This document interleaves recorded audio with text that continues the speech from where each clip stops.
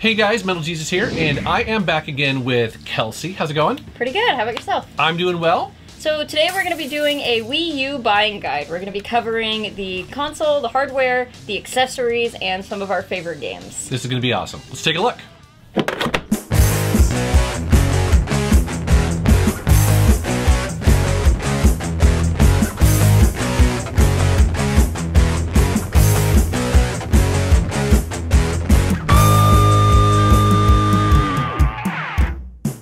So a lot of people consider the Wii U to be a failed console, but I'm going to defend it and say failed doesn't mean bad. That's right. I know. So many of the games are amazing. Actually, if I'm honest, I waited only until about 6 months ago to buy one. And I'm part of the reason maybe why it failed, because I didn't pick one up initially. Yet, I'm blown away. I've been playing the Wii U almost every night for the past 6 months. Yeah, it's got some really, really incredible games. We'll see how many of them make it to the Switch so that you can enjoy more of them. Right.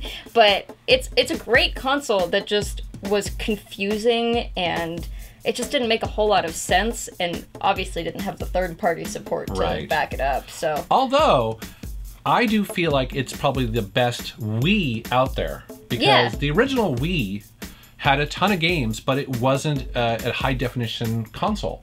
Right. But this one component, has but not component, but this actually supports HDMI, and we'll get to that. But Wii games play on it; they look amazing, and so like there are a ton of games out there you can play on it right out of the gate. Yeah, that's very true. So even if you don't have any Wii U games, you can still totally pick one of these up and enjoy a bunch of the Wii games. Absolutely. Now, the first thing we should mention about the Wii U, because it's very confusing, is that both of these pieces right here are equally as important. You cannot have one without the other. With most consoles, you get the base unit and then, you know, video and power cord, but then you can use any controller with it and it'll work right away. Well, you can't really do anything with this unless you have the gamepad. You can't set it up without a gamepad, and tons of the games require the gamepad to be your primary controller, or it's where your map is, or something like that. So unfortunately, they can't be separated, and you can't buy these in stores. They never sold them separately. Right. And if you want a used one from someone who lost this, or, you know, they got separated somehow, they're gonna run you like $100. Yeah. So that's confusing and annoying. And very important to know for sure. Yes.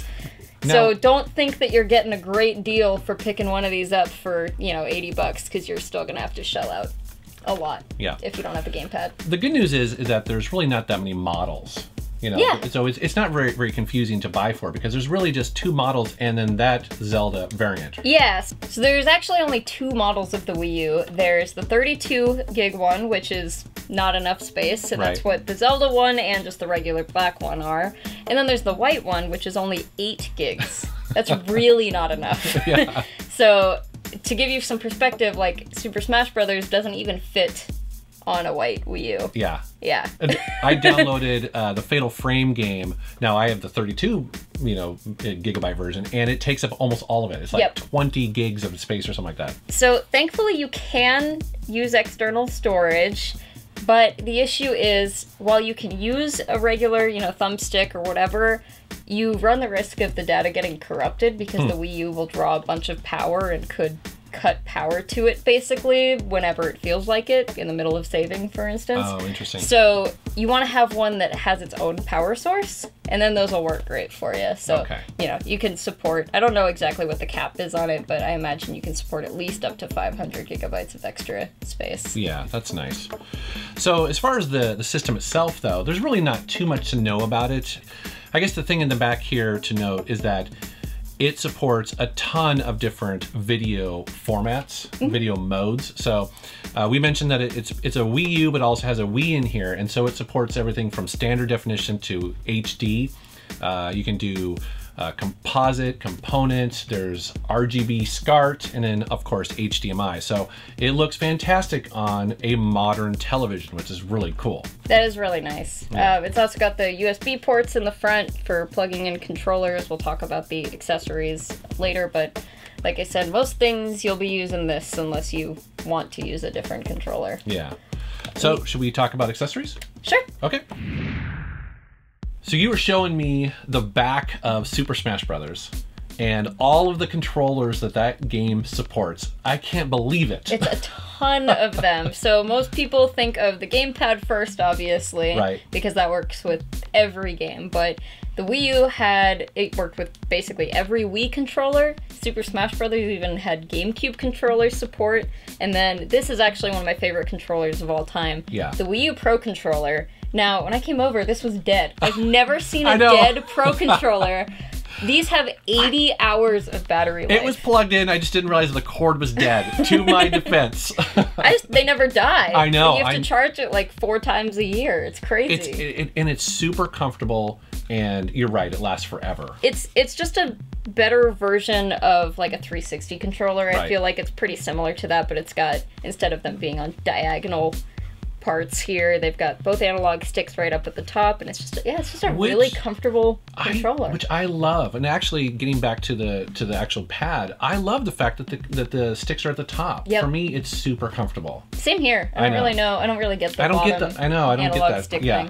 thing. But yeah, so these are really nice. These are supported with most games just because it's kind of like a gamepad without the screen. It's got all the same buttons and parts and stuff on it. Yeah. But highly recommend. Yeah, if you're gonna get a Wii U and you're gonna play some of the more action-y games, I would highly, highly recommend getting one of these.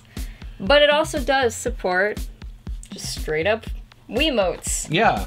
And you were pointing out that these actually say Wii U on the box. Yeah, and specifically these are the Wii Motion Plus, right? Yes. Yes. So yeah, they have all that extra stuff built into it. It basically just makes it a little more accurate with its pointing and waving and stuff. So you can totally use these on a Wii, and you can totally use Wiimotes, normal Wii ones on a Wii U for most games. Some games do require the Wii Motion Plus, but there's also just little snap-on accessories for the older ones to give the Wii Motion Plus to them. And then nunchuck with that as well. Yeah.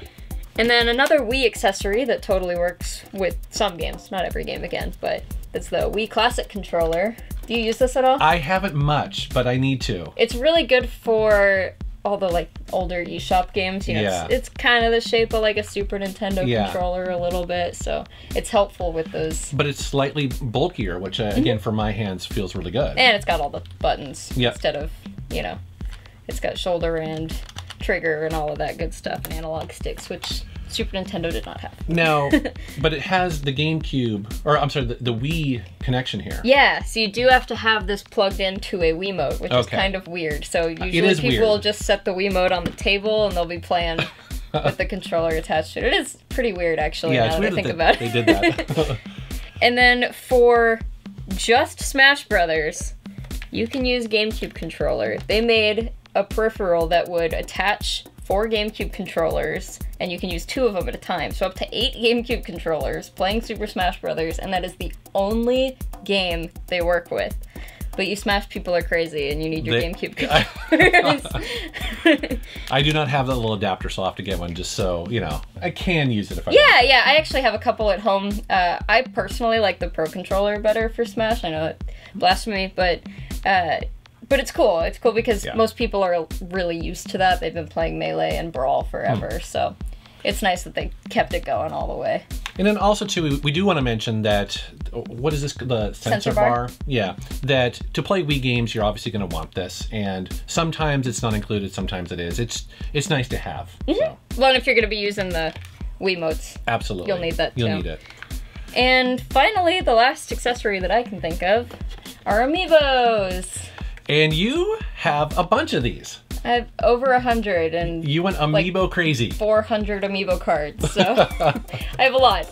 But yeah, these are really cool. There's an NFC near field, what is it?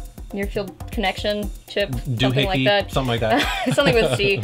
Connection that's built right into the gamepad itself. So you can tap these on here. They can't be in their boxes. They actually have a little metal thing in there. I know. I was like, Nintendo, you outsmarted me again. But yeah, so they're used in a bunch of games. So like in Smash Brothers and in Mario Kart, and there's tons of others. There's even some really weird games that it's used in. But it usually just gives you some sort of like cosmetic thing.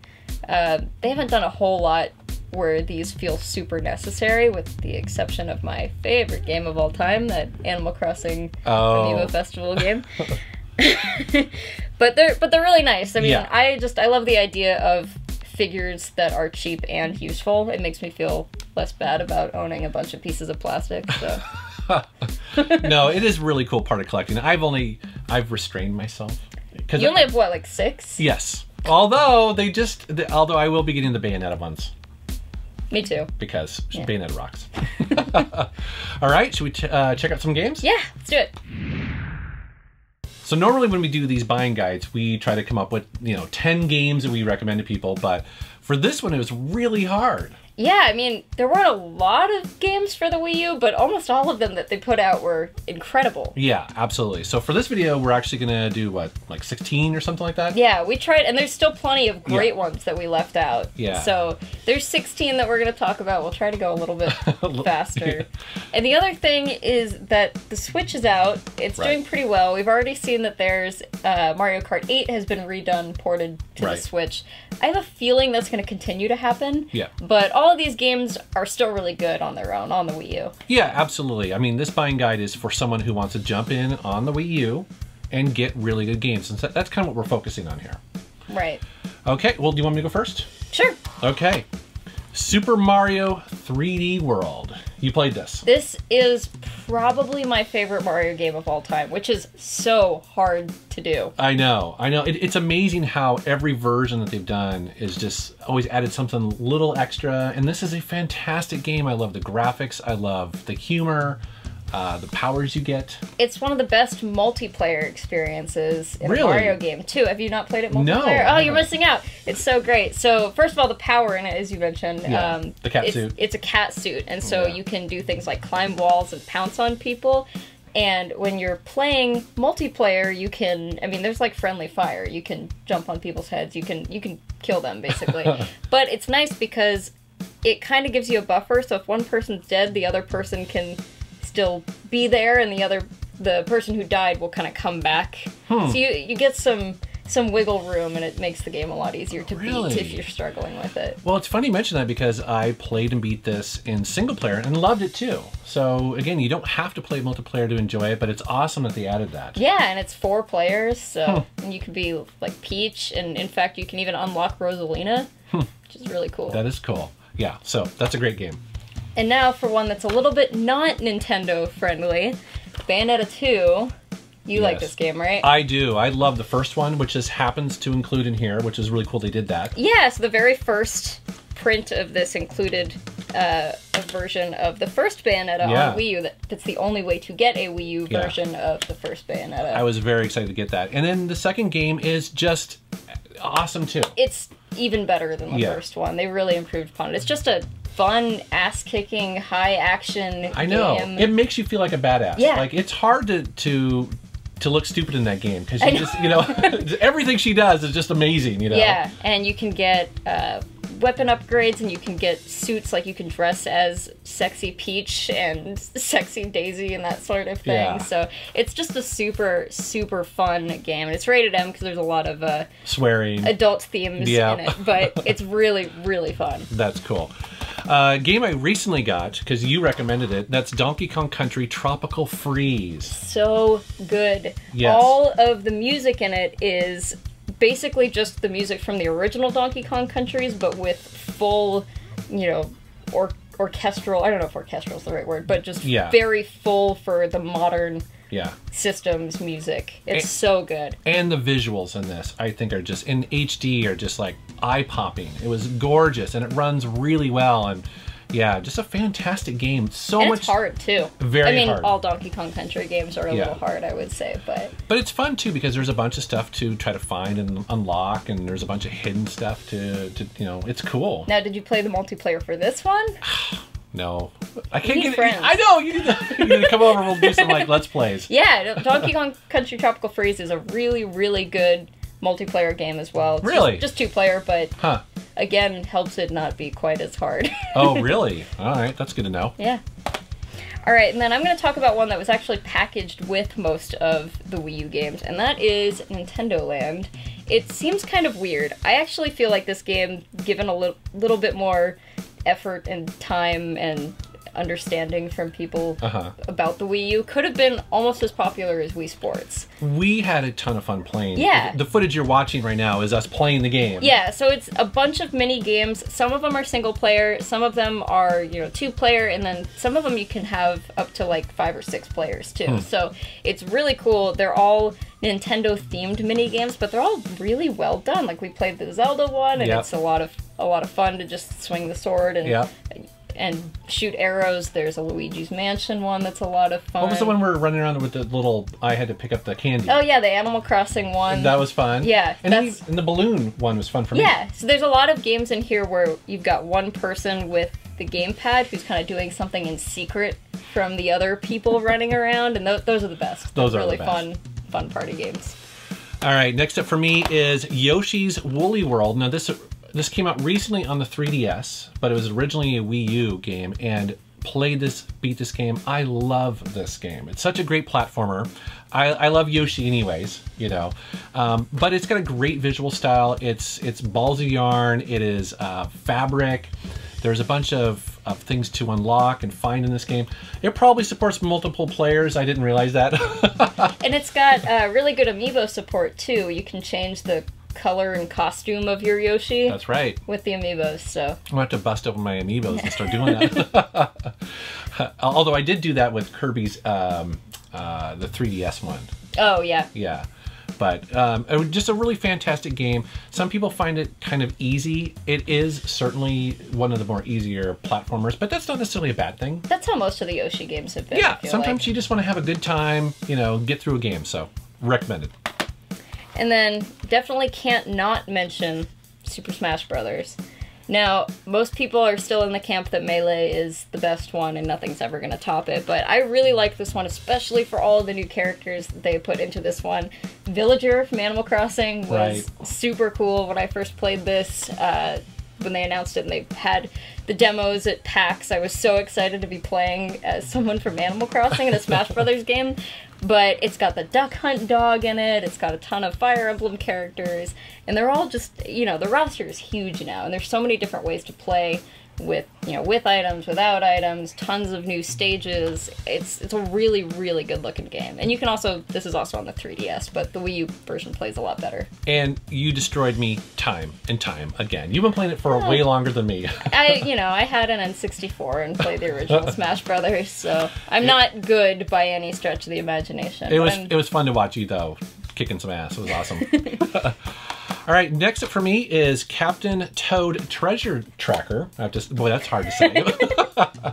Now, this started off as a mini game in the Super Mario game. Yep. And then they just basically made a full version of it. And I love this game. It's so much fun. Did you play it? I played it a little bit. It's interesting the way it uses the gamepad to kind of look around and solve puzzles. Also, you'll touch sometimes and affect the environment. But basically, it's a 3D puzzle game. And you do have to sort of manipulate the environment, especially like rotating the screen to kind of see what's behind you, and you're constantly doing that. It can be a challenge because if you want to get everything unlocked, you really have to use your noggin a little bit and make sure that you don't miss certain things. But it's fun. Yeah, it's a lot of fun, and it's a game that you can beat in a few days too. Mm-hmm. It's not a super long game, but there's plenty of extra challenges on top of it. And I like it because it's something different. You know, it definitely stands on its own. It's cool. And then I've got one of the few JRPGs that came out on the Wii U, but it is exclusive right now to the Wii U, and that's Xenoblade Chronicles X. Now, I'm a huge fan of the first Xenoblade Chronicles, which was on the Wii and on the 3DS, and this one is different, but it's still really good. What's interesting about this one is that you can customize your character, which is not a very JRPG thing. Yeah. Usually you're like a preset character in a JRPG, but the environment in this game and the music are what's so incredible. When you first walk out onto Mira, I think is what the name of the continent is called, or the planet, you walk out and you will see monsters the size of buildings just floating on by, and everything in this game is challengeable. Like, there's nothing that you can see, no monster that you can see and you can't eventually go fight and eventually be badass enough to take down. Even the ones the size of buildings. Wow. So it's really, really cool. It's a long game, and there's definitely some long walking parts of it, and there's a ton of little side quests. So there's some things that aren't for everybody in this, but I really enjoyed it. Good value. Yeah. Yeah, you can easily spend 200 hours on this game. Wow. All right, another RPG that a lot of people love on the Wii U, and that is, I'm going to see if I can say this, Tokyo Mirage Sessions Sharp FE. There you go. I got the Sharp part. I know. So this is a JRPG, and it's a mashup of Shin Megami Tensei and also Fire Emblem, which is kind of unique.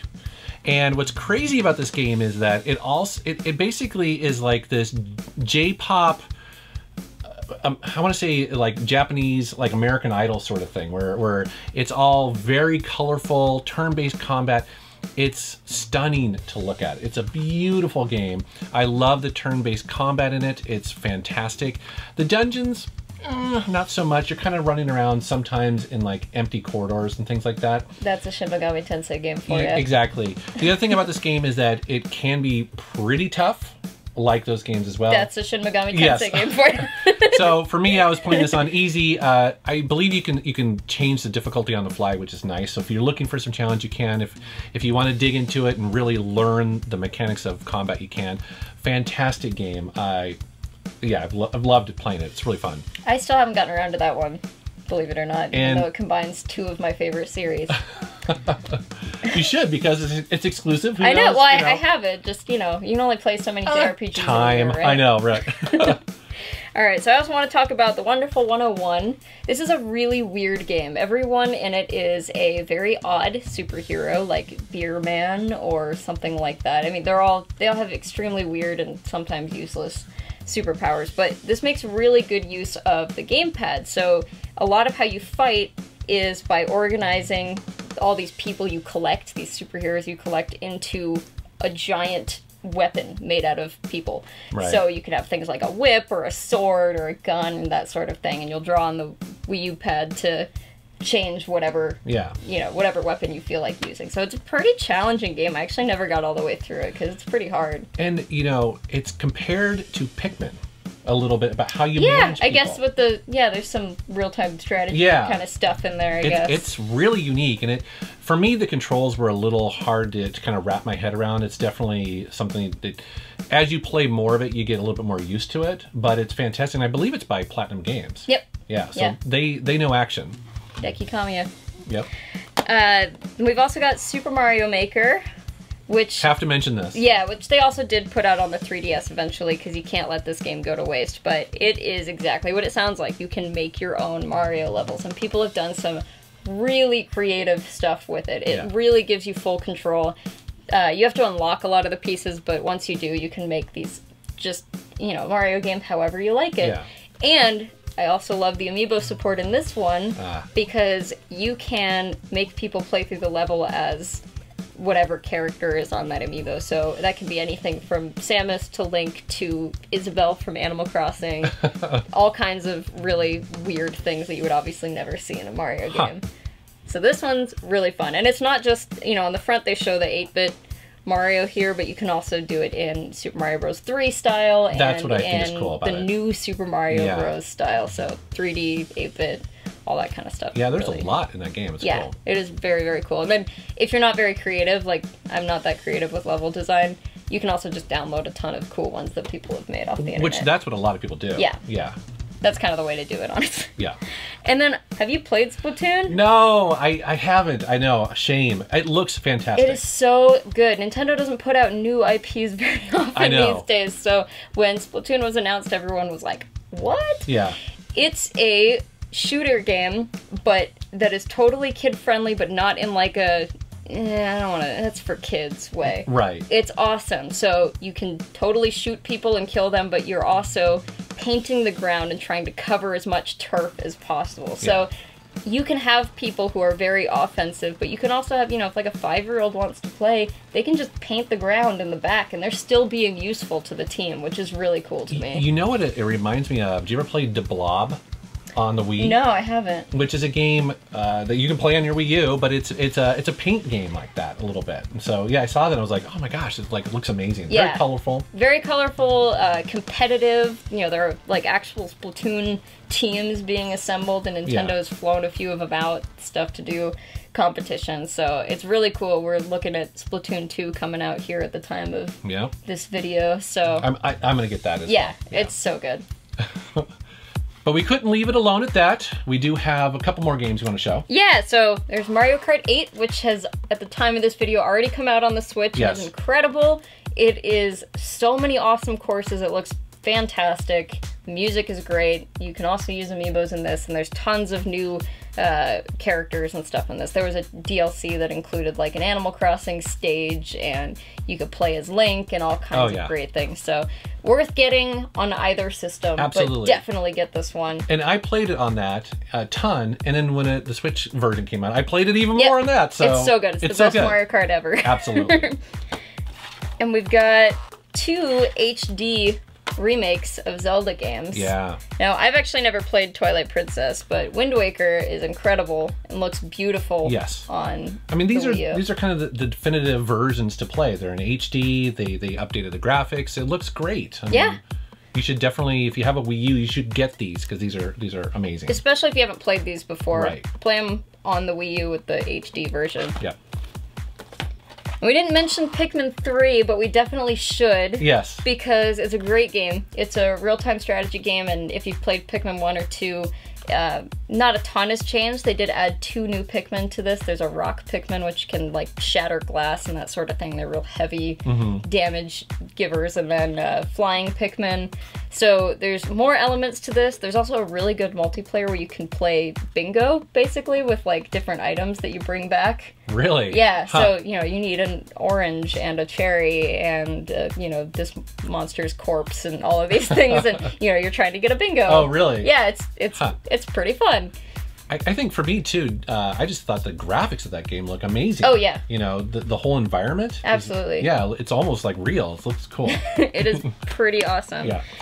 And we wouldn't really be able to talk about the Wii U without mentioning Breath of the Wild. Yep. Which, of course, most of you guys probably got it on the Switch, but it's an incredible, incredible game, as you already know, and it doesn't look that much different on the Wii U. No, I've watched side-by-side videos, and, I mean, the footage you guys are seeing in this video is taken from mine playing that game right there. It looks great. Yeah, it looks great. Maybe a slightly different frame rate. Yeah. But honestly, it's still a really, really good version of the game, and you got to play it in some capacity. Yeah, absolutely.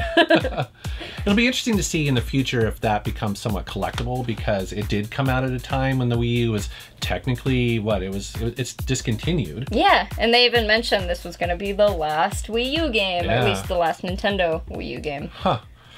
So that's our recommendations for the Wii U. Yeah, it's a big stack. It is a big stack, but it can be much bigger because, again, I mentioned before, this also plays all of the Wii games, and there are so many great Wii games. I love that system. So many hidden gems, so many like AAA titles. The Wii is probably the biggest hidden gem console. It is, 'cause, yeah, there's so much crap on there to dig through, but there are some definite awesome hidden gems in there. And so I want to kind of mention that because they look fantastic on the Wii U. So should you get a Wii U? I think so. I think so. I'm really happy with my purchase. It's funny because I had a little bit of trouble trying to get one because they were all sold out when I was looking for them. Yeah, so, they discontinued them, and then, I mean, they were gone. They weren't still in the stores. They never really got clearanced out. I mean, they were just done one day. To me, it feels like the Dreamcast is that, you know, the Dreamcast was a really well-made system. People loved it. The games were great, but it didn't sell very well. And I kind of feel like the Wii U may turn out to be like that, you know. But they did slash the Dreamcast price. So there were a bunch of No, and you're absolutely right. I was, you know, it's funny because I was shocked that it was still $300 for the Wii U, and it's like, it never got like a significant price drop, no clearance out, nothing like that. But the Dreamcast was dropped to $100. Yeah, that's a good point. Is that Nintendo should last Christmas or 2 Christmases ago, dropped it to 150 or 100. It might have just been so expensive to produce that they just were like, oh, let's just move on to the next thing. This one failed. Moving on. Well, I'm glad I have mine because I do really love it, and you know, it's a great little system. So, and hopefully you guys will pick one up and love it too. Definitely. All right, so where can people find you on the internet? You can find me on Twitter at KelseyLewin. I also have the YouTube channel, just youtube.com/KelseyLewin, and my podcast at GameBlitz Show. That's right. And we put all that down in the video description below if you want to find all that stuff. All right, guys, thanks very much for watching. Thank you for subscribing, and take care. You know, one of the benefits of doing these videos is that typically I capture the gameplay footage. Especially for this video, I captured all of it. And so when she mentioned that I need to be playing Splatoon, well, I went out and bought a copy, and then I just got sucked into that game. So even though in this video I said I wasn't playing Splatoon, but I have been loving it ever since, and such an addictive game. Actually, I'm really excited for the sequel that's coming out on the Switch. I'm going to be picking that up, absolutely. All right, thanks again for watching. I really appreciate it, and take care.